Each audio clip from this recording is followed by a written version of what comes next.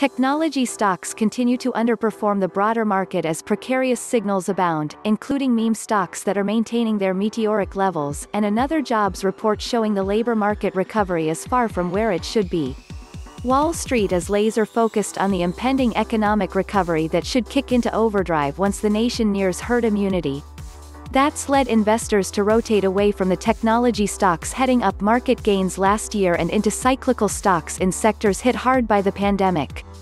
Meanwhile, concerns over rising treasury yields have left the three major indexes floundering since closing at record highs in February.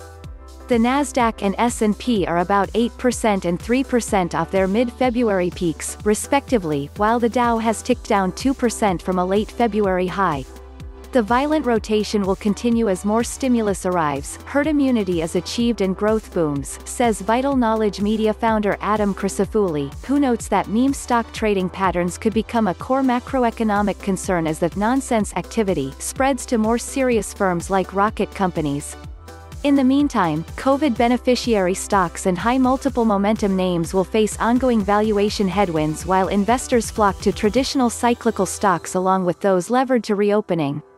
Unemployment claims remained high last week as labor market recovery stalls. Forbes billionaire Dan Gilbert's fortune plunges $25 billion as rocket companies GameStop-like squeeze unravels. Forbes, Biden agrees to reduce number of stimulus checks, lowering income cutoff. Forbes stocks muted after former Fed official warns Fed wants economy to overheat. Forbes.